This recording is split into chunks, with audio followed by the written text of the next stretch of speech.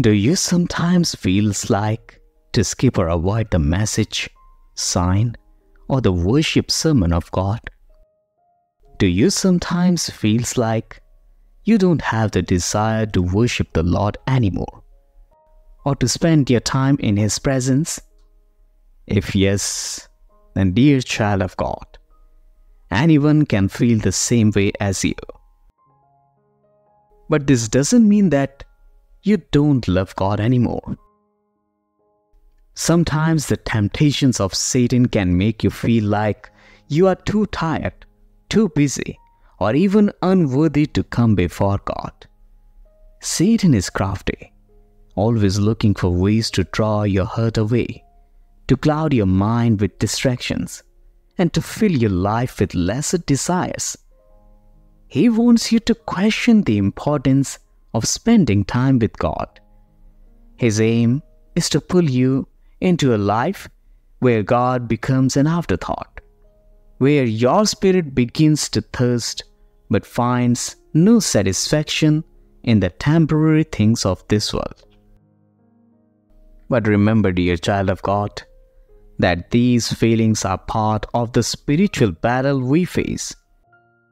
The enemy knows that when you are grounded in God's presence, you are a powerful force.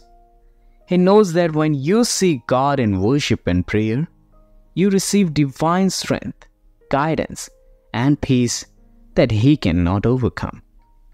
He will do everything to keep you from it, but do not let him win.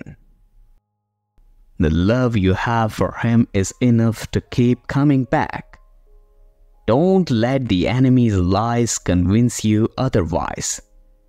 When you press through the feelings of distraction or reluctance, you show God that He is worth your effort, your time, and your heart. God promises that if you draw near to Him, He will draw near to you, and the enemy cannot stand against that promise.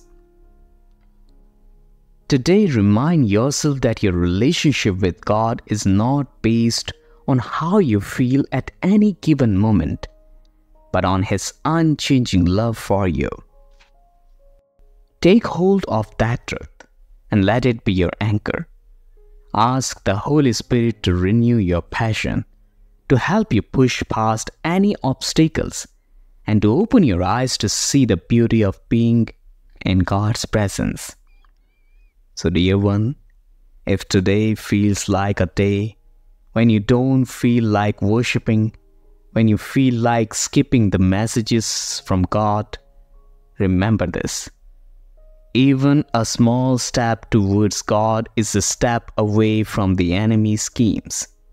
So reclaim your time with the Lord, reclaim your desire to worship, and trust that God will meet you with open arms, ready to fill you with His love and strengthen you for every battle ahead. I pray God bless you.